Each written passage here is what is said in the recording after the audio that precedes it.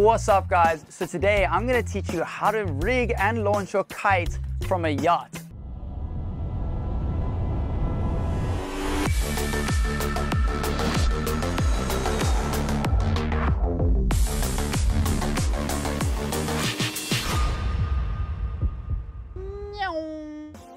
Alright, let's start by pumping my 13.5 and then we're going to attach it to the boat.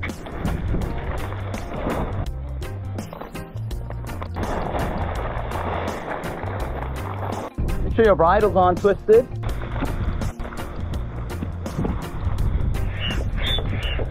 So I'm just going to leave my kite over there. Let's run the lines. Gonna put them around this thingy. Cool, put your bar right side up. Run your lines. We're gonna put this line. Put the lines down. 1, 2, 3. There we go. And lastly, take this one. All good.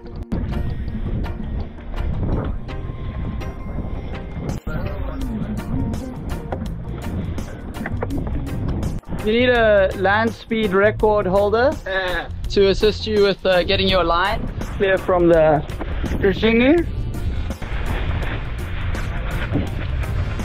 Setting up your kites on a yacht is a mission, right? Luckily, in my super luxury kite clinic, we leave the yacht to go to the beach with Zodiacs, and we've got kite caddies and compressed air to help you set up your gear. You can book my clinic before it sells out using the link below. Meow. All right. All good. No cuts. Whoa! Make sure there's no boat in the way.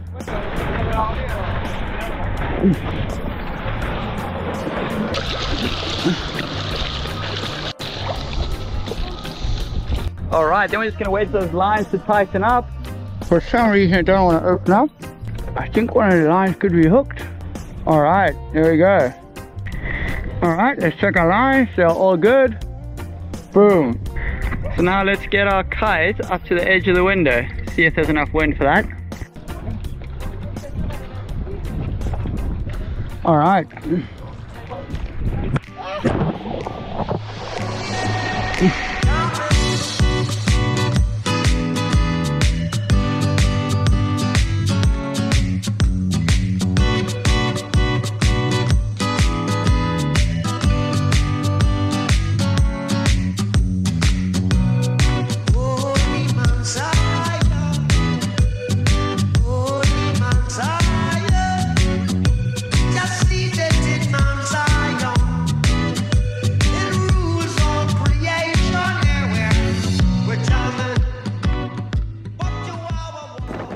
So it's about 20 knots right now, and we're gonna pack up this 15 meter.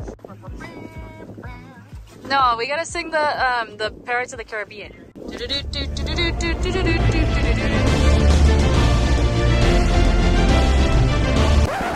And he's pulling the flag. Careful not to get your fingers caught in the lines. Okay, now the kite should be without power. And I can pull the kite in on the line that's under tension. Just be aware that if you get it wrong and the kite powers up, you just want to drop the lines, make sure your feet aren't wrapped in them or anything. Your fingers aren't wrapped in them.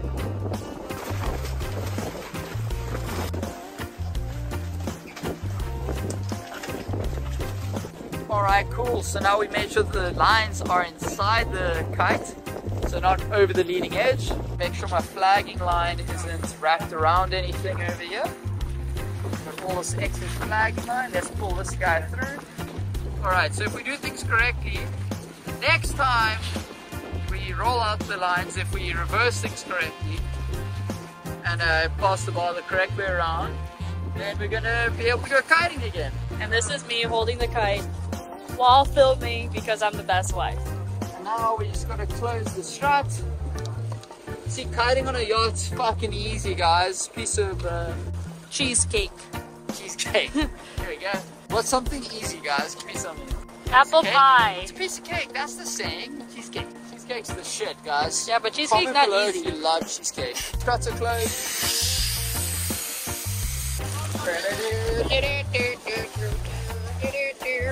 reason why we're singing is because there's the back over there is where they shot Pirates of the Caribbean.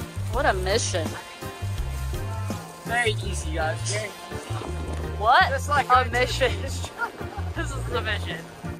And now we take this beautiful baby bundle, 15-meter XR, and we take it to the back of the boat. And you leave it for the next session.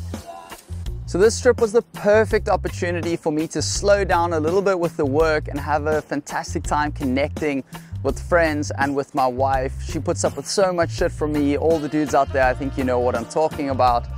And yeah, it was really cool. I got to learn to foil, which is not something I've ever been interested in doing, at least not that motivated to do, because I've always been a competitive big air kiter. And now that I'm not competing anymore, I'm like, hey, I'll spend my time focusing on another discipline. So that was cool, not to mention there wasn't that much wind out here. Typically, you're gonna be out here on your 12-meter kite if you had to just take one. We're at a little bit at the end of season, so I had to be on my 13.5 and my 15 most of the time. And I was even foiling on my 15, which is totally overkill. You don't need to do that. So yeah, guys, not the strongest wind, but a really good time for being out here in old school.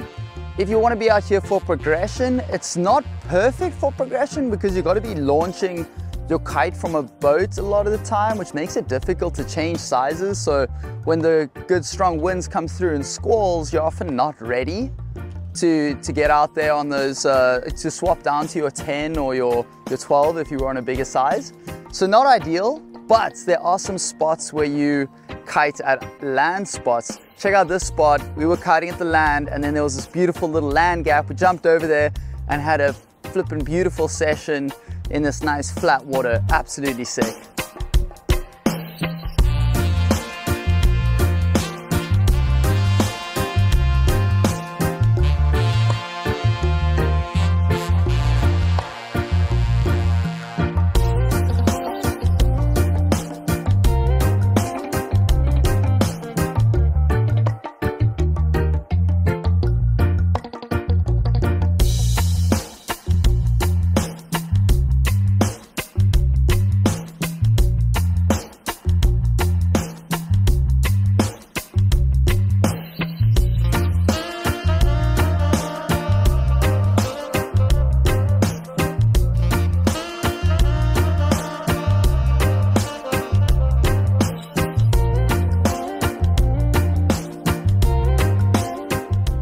So yeah, living on the boats has been super duper cool. We've been eating delicious meals 3 times a day. We've also had some good internet, so when I have needed to get a little bit of work done, I've been able to do that. That's been groovy. And yeah, what can I say? I mean, I've been out here just doing a lot of pull-ups and push-ups, doing my calisthenics and stuff, getting back in shape, which has been pretty cool. Because recently, I have not been making my body and myself a priority. So if that's you, hey, just a little reminder, we're here for a good time. Dun, dun. Dun dun dun dun dun dun dun dun dun dun dun dun dun dun dun dun dun. Not a long time. Let's look after our bodies and yeah, enjoy our time in this amazing life. So yeah, guys, let me show you around the yacht. It's pretty damn cool. Catamaran, I should say, apparently. Baby, baby. Hi. Hi. We're packing. Ours is in a bit of a state. All right, let me show you around. Over here we have the trapeze. I think that's what it's called. We got some gear storage over there. We got the sails, groovy things. These are the windows to the rooms down over here. Windows to the toilets. Let's keep the journey going. Pretty groovy space over here. I think this is called the saloon, right? Yeah, the lobby or...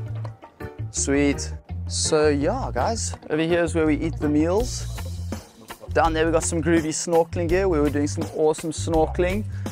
Cut this to snorkeling, boom.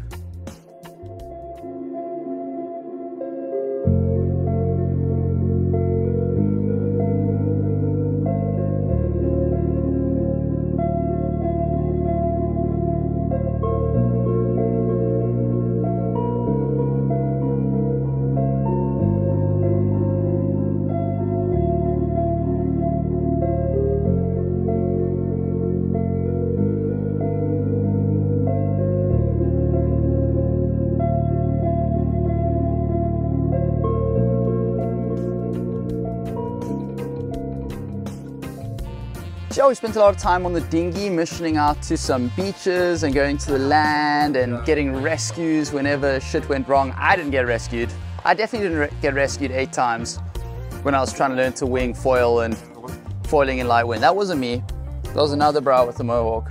And over here, the kitchen over there. It's in a bit of a state.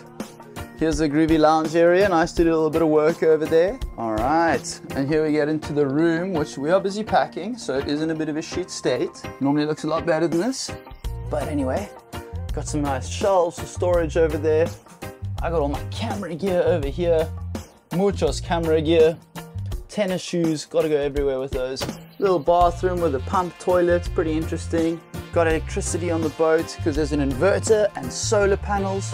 And guys, something really important that I want to share with you. I get to travel the world and live this amazing life, and I'm super lucky, and I feel really grateful to be doing it. But one thing I've realized is that life gets better and better and better and better, but it doesn't make me happier. At the end of the day, you just got to be happy with what you've got. Sure, push to get more, but pushing for new levels of attainment, just having more things or having more amazing experiences isn't the source of happiness. It really comes down to just being grateful for what you have. And I really like this quote that goes, money will not make you happy, but the absence of money can make you very unhappy. And that's from Naval Ravikant in this amazing podcast with Joe Rogan. This podcast is like an hour and a half. It's like the best podcast I have ever heard in my life. And I highly recommend you go and listen to it right now. I'm going to drop the link down below. The guy speaks about so many things from like economics, psychology, society, AI, all kinds of incredible things, investing. You got to check it out. It's super good. So guys, you might be wondering what it's like to be sleeping on a boat. Honestly, the bed's pretty comfortable. Sometimes it rains at night and then you got to close this window up here. But the cool thing is you have a window to the stars, which is absolutely sick. You can just climb out of here when you want to, and you can go and take a leak, which is awesome, off the boat. And if there's one thing that I love, it's taking a leak in nature. What a blessing. We had a pretty amazing trip, and we will for sure be coming out to the Caribbean again. I will probably have a trip out here sometime. So if you want to find out when that's going to be, then just head over to gethighwithmike.com and you can sign up to my mailing list. You'll also get some cool PDF ebooks teaching you how to do some groovy things. And yeah, guys, if you've enjoyed this video, please be sure to subscribe to my channel. If you got any questions for me, drop them in the comments. And last but not least, please be sure to give this video a like so that YouTube knows that it's pretty cool. Thank you so much for watching. Muchos besos and adios.